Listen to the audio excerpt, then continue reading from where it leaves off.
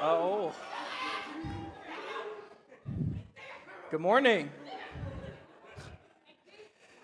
Oh, you can always count on Hazel to hype you up, so that's great. Good morning, guys. It's great to be together. I'm Davion Hambrick. For those of you that probably don't know me, I know we have a lot of new faces here. Destiny's friends are here from town, so welcome. She's been raving about you guys, so it's good that you're here. I'm glad you're visiting here with us. I'm going to say a prayer, then we'll just jump right in. Amen? Amen. Let's pray. Holy Father God, thank you so much for this morning. God, thank you for the singing. Thank you for the worship. God, thank you for the people in this room and the opportunity that we have to come together to worship you collectively as one body, God. I pray that this morning your word is spoken. God, I pray that our hearts are prepared to receive what you have to say, God. I pray that we can walk out of here feeling closer to you, Father, feeling inspired, God, feeling challenged if we need to, feeling comforted if we need to, or whatever else that you think that we need, God. I pray that your word can help us to get there. And so, Father, we're grateful for you. Thank you so much for who you are, God. Thank you for loving us perfectly, unconditionally. It's in your Son's name I pray. Amen. All right, guys, turn over to Hebrews chapter 6. We're going to keep going here in our study of Hebrews, and we're going to be in verse 13 through 20. And we're going to talk about hope today. And I think that's it's one of those, hope is one of those things that it's almost like you either have it or you don't. You know? I think there's things in life that we feel hopeless about. You know, there's things in life, obviously all of us, right, we have different circumstances, things that we experience, things that we deal with that really affect the level of hope that we have. Some people feel hopeless, right? When you look at the world around you, you look at the circumstances going on, you know, it's easy to feel hopeless. It's easy to think, okay, who do I put my hope in? Where do I put my trust? Because, you know, the politicians, they're not going to do it. That ain't it, right? Broken promises, lies, deceit, greed, bribes, whatever, right? You look at human beings in general and you think to yourself, we're done for, right? It's not easy to have hope there, right? And you think about, okay, where do I put my hope? Who do I trust in? Whose promises can I trust in, right? The kingdom kids or the people that grew up in the church, if you're spiritual, you're probably like, ding, ding, ding, God. Yes, that's the correct answer. And we're going to talk about why we can hope in God this morning, right? What makes God, what reasons are there for us to be able to put our hope in God? What about God enables us to hope in Him with confidence? And that's the thing, right? Sometimes when you put hope in a person, it's kind of risky. You're like, I don't know if they're gonna follow through, right? People are people. People are sinful. You know, and so there's that risk. There's that level of fear associated with putting your hope in people. But sometimes we can feel that way with God too. You know, I appreciate Kevin's contribution. It's so true, right? When we give, right, when we tithe and we give our money, we want something in return, something tangible. I need to see proof that this money that I'm giving is going to go towards something or whatever, right? And I think at times we can feel that way with God. Like, man, I want to put my hope in God, but I don't know if I'm going to see the things that I want to see, you know, because God obviously is intangible. We can't see Him or touch Him or physically hear Him. So what is it about God that enables us to put our hope in Him with confidence? And so we're going to look at that today. We're going to talk about that a little bit here. The title of my message this morning is Anchored on the Promise. And we're going to be in Hebrews chapter 6, verse 13. And the author is writing here to some discouraged Christians.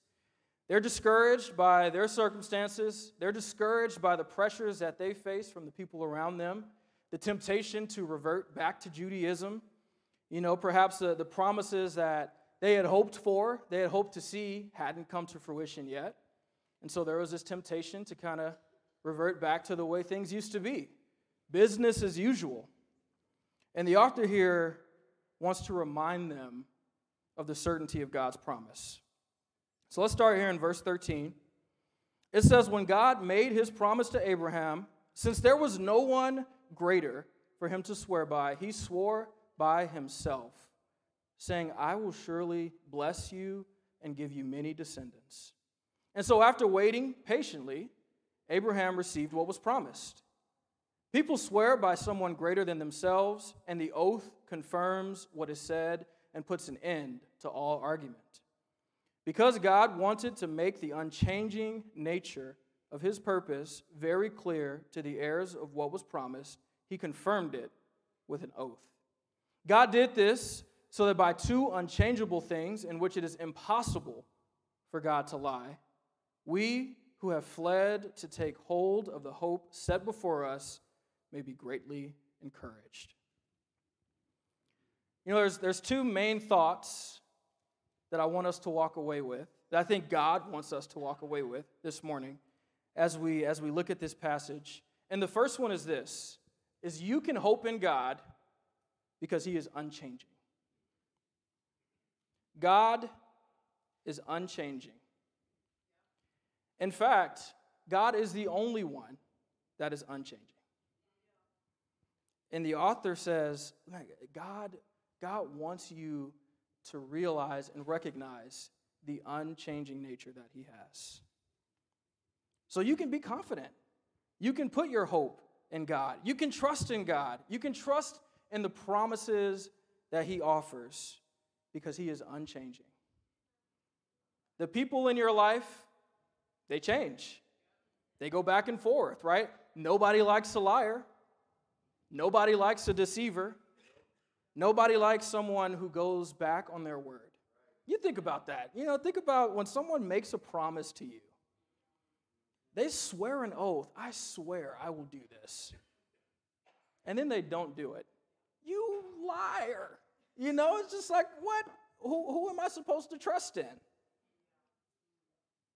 And that's what we face with people, right? And sometimes, look, we're flawed, we're sinful, we try to be honest. I'm not saying there's not honest people out there. There are honest people out there. But everybody at some point has wrestled with this, right? We have a changing nature. When our circumstances change, we sometimes tend to change. God, no matter the circumstances, is always the same, always unchanging. The author says here that, man, God, when he promised Abraham to bless him, there was no one greater for God to swear by. So he swore by himself. He says, I put this on me. I'm God, and I'm swearing by my own name that I will do this. And what was the result?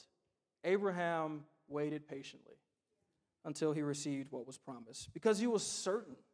It's like, oh, well, God swore by himself, so of course it's going to happen. Right? That level of certainty, that level of trust, and it was almost just like it was easy for Abraham to trust God. He's reminding the Hebrew audience that is the God that we serve. That when God makes a promise, he keeps his promises. When God swears an oath, he holds to that oath. In fact, there are two things in which it is impossible for God to lie. He says that here. Right? God wanted to make his unchanging nature so clear to the people that, he was blessing, to the people that were faithful to him, that he says, hey, not only am I going to make a promise, I'm going to swear an oath. And when you think about that, right, you think about an oath and someone swearing an oath, right? Why do we swear oaths? Isn't it to kind of convey the severity of how committed we are, right? Like, I told my wife, I'm going to love you till the day that we die, till death do us part. That was my vow, right? I swore an oath to her before God. It's like, hey, I'm going to do this no matter what. This is serious to me. I'm committed to this. No matter what, no matter the circumstances, I will be your husband, and I will love you no matter what. And she said the same thing to me, right? Now, you would hope that we would hold to those oaths, which we have for almost 4 years now, so we're going strong. we're holding. A lot of you guys have been holding to your oaths a lot longer than we have. But, you swear an oath to convey the seriousness and the importance of the promise that you're making. Right? So God swore an oath. He said, I'm going to bless you, and you know what? I'm going to swear an oath by myself, by my own name. And in those two things, it is impossible for God to lie. It's impossible for God to lie about his promises, and it's impossible for God to lie about oaths. He cannot do it. You think about who God is, all things are possible with God except that. God does not lie. And the author wants the Hebrew audience here to be encouraged by that. Man, you can hope in God because he does not lie. He is not changing. And I think for us, this should greatly encourage us as well. Amen? I mean, you think about all of the things that you feel hesitant about, right? All of the ways that it's hard to have hope. It's hard to know who to put your trust in. It's hard to know who to hope in. Man, but we have a God that is unchanging. He doesn't switch up. Human beings are ever changing, always switching up, or code switching, as the kids say these days.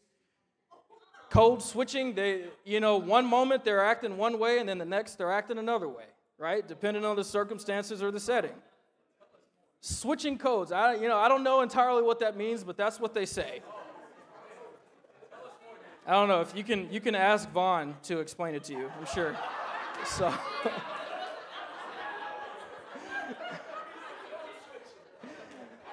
Vaughn knows a thing or two about code switching. I'm just playing. Vaughn is not a code switcher. With Vaughn, what you see is what you get. But no, human beings, people always switch up, right? But not God.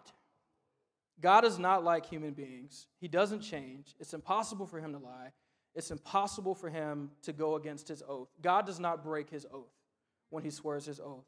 And my question to you this morning, church, is how convinced are you that God's nature is unchanging? How convinced are you of the certainty of God's promises? I think it's easy, right? We can look at the Bible, look into the scriptures.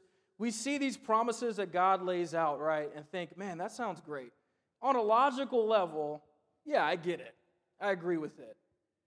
But man, on a heart level, are you convinced in your heart, in your mind, man, God made this promise, and he's going to keep it.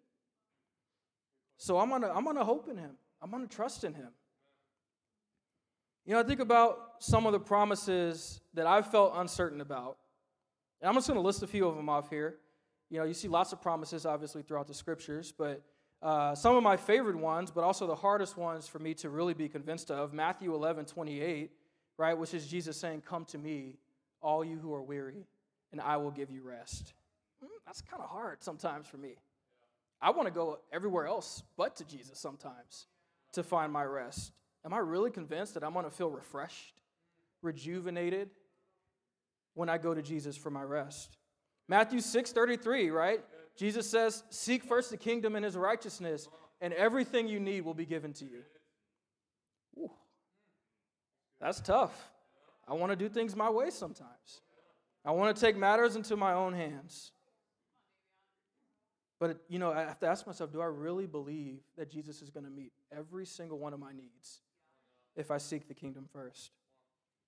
Probably my favorite one and the hardest one for me to believe is, Jesus says in John chapter 10, verse 10, and this is kind of my why for being in the ministry. Why I want to be in the ministry, why I feel like, God put that on my heart. But, Jesus says, "I have come so that they may have life and have it to the full." That was a hard one for me to believe for a long time. That Jesus wants to give me life to the full. That doing things God's way is going to lead to the most fulfilling life that I will ever get to experience. Ooh, that one, right? Even now, even today, there are times where I can struggle with this. There are times where I get tempted. to think, man, maybe if I invested in this worldly thing, I would feel more fulfilled. Maybe if I spent more time over here doing this, I would feel a better sense of fulfillment or excitement or enjoyment from my life. These are promises that I've had to fight to be faithful in. I have to trust that God is going to come through with those promises. And, I think that's why I'm still here today, is because I believe in the promises of God. I trust in his unchanging nature. A lot of people in this room, right, have been disciples, followers of Jesus, Christians for decades. You don't do that if you're not convinced. You don't do that. I mean, sure, you can probably fake it, and I think God will expose that. But, man, you can't be faithful for that long if you aren't certain that God's promises are true. If you aren't positive that God's nature is unchanging. And I think our certainty, our level of certainty of who God is, of how unchanging he is, of how faithful he is to fulfilling his promises, that's going to affect how we wait. Abraham was able to wait patiently. He didn't get his blessing right away. He had to wait a little bit. But he trusted God. And he said, it doesn't matter how long I have to wait. Even if I'm past the age of having a kid. Even if my wife is past childbearing age. God's unchanging. He said, I'm going to have a kid. I'm going to have a kid. And he did. And there was an entire nation that stemmed from him. God kept his promise. But he waited patiently, right? How do you wait? I think how we wait, it's an indicator of how certain we are of God's nature. If we're hasty, like, I'm getting kind of antsy. Things aren't happening the way that I want. Things aren't happening when I want them to happen. I'm going to take matters into my own hands. I'm going to go and do things my way, right? That's probably a sign that we don't really trust in who God is. We don't trust in his unchanging nature and the certainty of his promises. Man, but if we can wait patiently and be at peace no matter the circumstances, that's a sign that we trust in God, that we're convinced of his unchanging nature. Like I shared earlier, I doubted God's promises for me for a long period of time, specifically when I was in college. And one of my biggest struggles in college was the world just looked so appealing. It looked really appealing.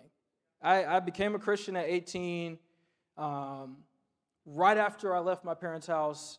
Got to college, someone shared their faith with me, studied the Bible with me, and I decided to become a Christian in 2010. But as I was living out my discipleship, I was seeing people in the world, and I was thinking to myself, man, that looks kind of nice. I never really got to experience that. And my big struggle was parties. One of my biggest struggles was parties and purity. Those were my two biggest sins. But, on the party aspect of things, I just wanted to go and have fun. I was like, it just looks nice to be carefree and just to go and just to drink and just to be around people who just are living it up. To me, that looked like life to the full for a period of time. And so, I started making little compromises. And that's always how it is, right? You don't just like jump in. Sometimes you do, but typically it's like you compromise a little bit, and then eventually you just kind of find yourself like, how did I get here, right? And for me, the compromise was my friends. I started hanging around people more and more who weren't trying to be like Jesus. And I tried to convince myself, okay, well, I need to be a light to them. So, who's going to be a light to them if I'm not hanging out with them? But it's like, you are who you hang around. And so if I'm spending the majority of my time around people who like to party and get drunk, then guess who's going to be influenced? More than likely it's me. But that was my compromise, right? So I started hanging out with them more. Not necessarily going to parties and stuff, but let's just hang out more. Friends in the church, they want to hang out, they want to go pray together or something like that. But I'm going to go and we're just going to go do whatever, And then eventually that turned to All right, now I'm going to start drinking with them. And I was like, oh, it's fine. I'm of age, so it's okay for me to drink. It's not a sin, right? And they're drinking maybe a little bit too much. I'll just have one drink, right? And then one drink would turn into like 3 drinks. And then eventually it's like, okay, well, now I'm getting drunk with them, and that's fine. So, it's whatever. I know this is sinful. I'll confess it, but I'm still going to do it. And then eventually that turned to, okay, now I'm just like full out. I'm just going to parties with them. I made some friends in the country, and we would drive down to the country and just party. And I thought, this is great. This is fun. This is exciting. But I slowly and a little bit over time just started to doubt that God would give me life to the full. And I started to look for life to the full in other places. I started to look for it in the party scene. Eventually, after drinking myself literally into a stupor, ruining my reputation among my friends who I told I was a Christian. They're like, oh, you're a Christian and you're like blackout drunk here? Like, okay, I guess just destroyed my reputation with some of my friends. I just have to sit back and take a cold, hard look at where I was at. And I realized, man, is this it? Is this life to the full? Do I want to be doing this when I'm 30, which I am this year? Do I want to be doing this when I'm in my 40s? Do I expect to be married and, to be a father and still doing this kind of, is this really life to the full? This can't be life to the full. And I'm grateful for the brothers that were in my life. They were patient. When I say patient, they were patient with me. But they really helped me to repent and to get back on track. And they helped me to be convinced that God's promises were worth hoping in. They helped me to be convinced that I could trust in what God said. That, man, God said he's going to give me life to the full. He's going to give me life to the full. But I got to do my part. I got to trust him. I would encourage us to think about this morning. What promise from God do you have a hard time believing? What promise? There are promises all throughout the Scriptures. Is there a promise that you feel hesitant to be fully confident in? I love the examples in the Scriptures. Joshua says in Joshua 21:45, not one of all the Lord's good promises to Israel failed. Every one was fulfilled. The angel in the Gospel of Luke says no word from God will ever fail. James says every good and perfect gift is from above, coming down from the Father of heavenly lights, who does not change like shifting shadows.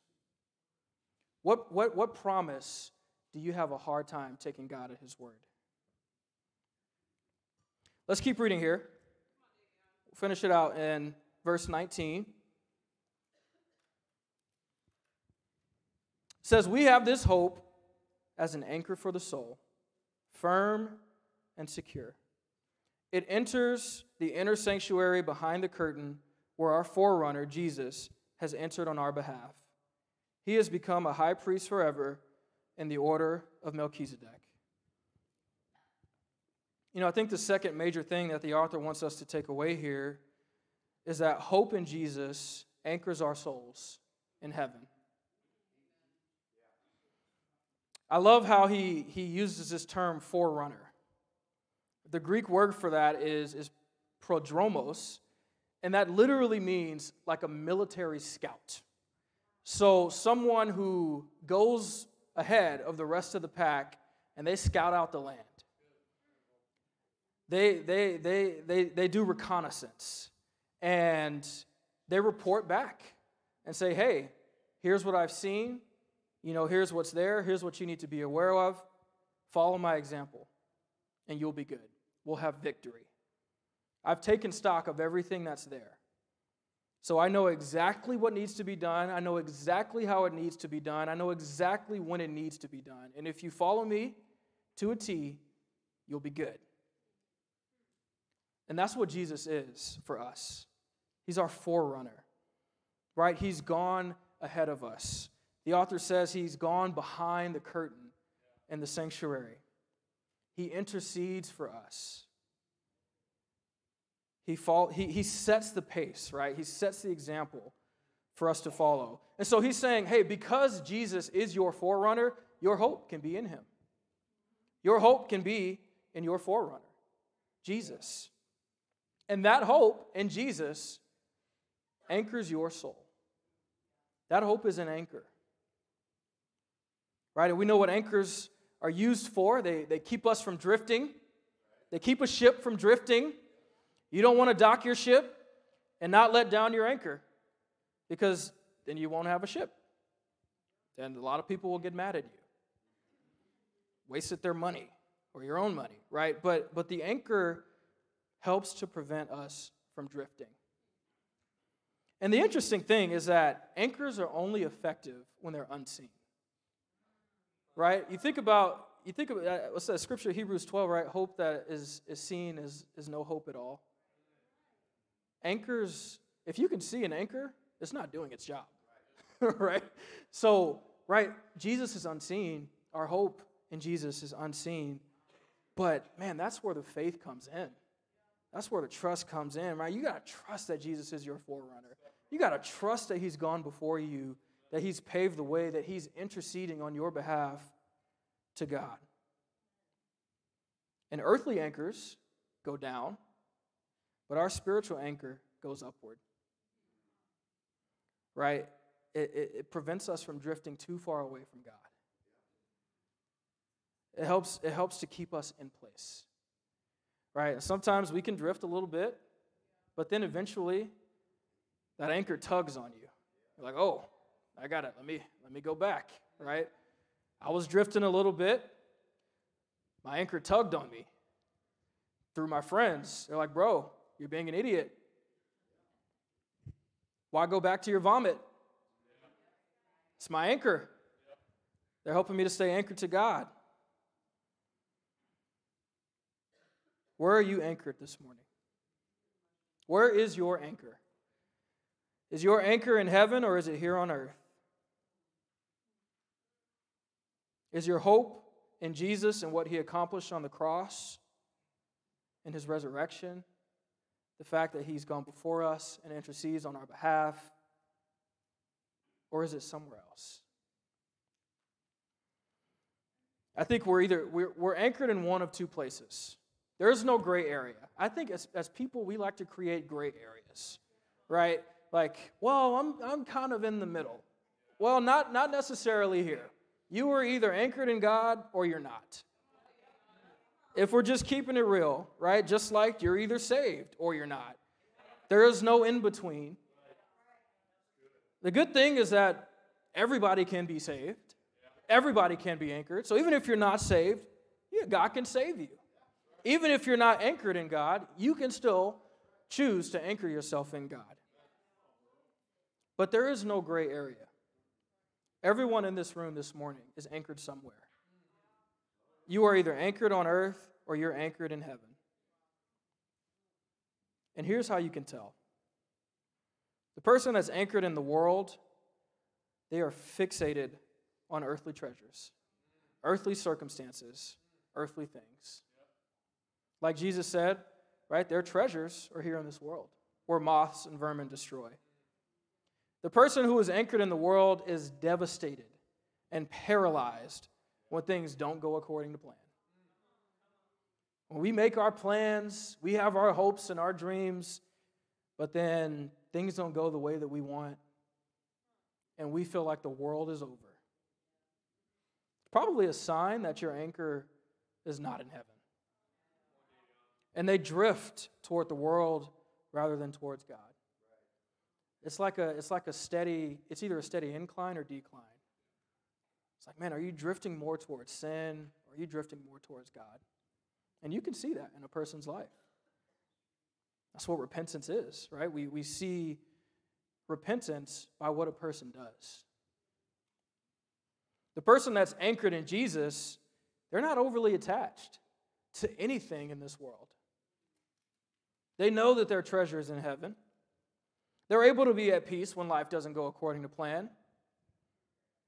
And they're always drifting towards God rather than the world.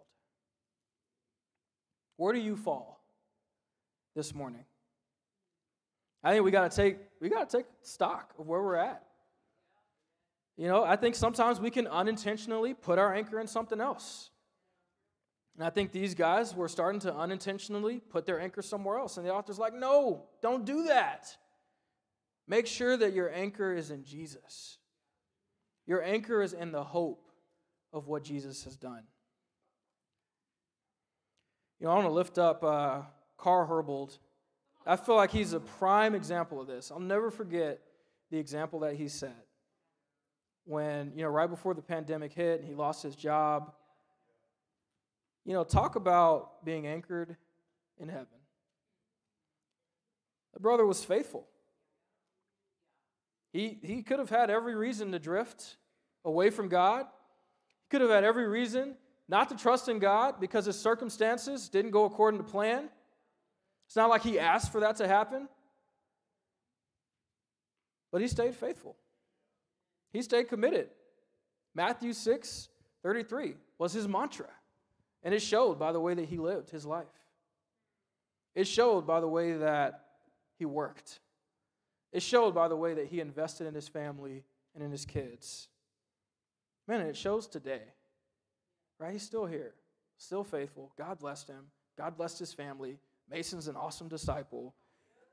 Right? But I just think about, man, he waited patiently for the promise. Man, God's going to provide for me. That's what happens, right? When we're anchored in heaven, man, we can trust that God is going to come through. You know, I want to leave you with a challenge this morning. The first one I already mentioned, right? Figure out, man, what promise from God do you need to be fully convinced of? Is there a promise? Is there something in God's word that you have a hard time trusting in?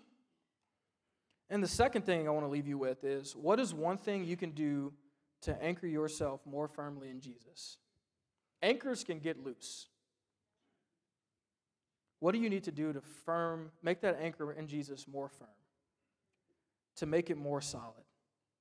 Don't fall into the trap of letting your hope be in men, right? We serve a God who is unchanging. We can always expect God to be the same. I think that's one of God's best qualities. It's one of his best qualities, second to him loving us unconditionally and wholeheartedly. But he never changes. What you see with God is what you get. You see that in the Bible, God is always the same. He always longs for people to come to repentance. He always longs to enter into a relationship with every single one of his kids. He longs to be in heaven with each and every one of us, and that never changes. But don't buy into the lie that being anchored to the things of this world are going to bring you peace and security. Your status, your job, your academics, your relationships, none of those things will bring you the security that only Jesus, our forerunner, can. Nothing in this world. I think we got to become convinced of that. And I want to close with this scripture here in Jeremiah chapter 17, verse 7 through 8. It says, "But blessed is the one who trusts in the Lord, whose confidence is in him. They will be like a tree planted by the water that sends out its roots by the stream. It does not fear when heat comes. Its leaves are always green. It has no worries in a year of drought and never fails to bear fruit." That's what it looks like to be anchored on the promise of God. Amen? Amen. Love you guys.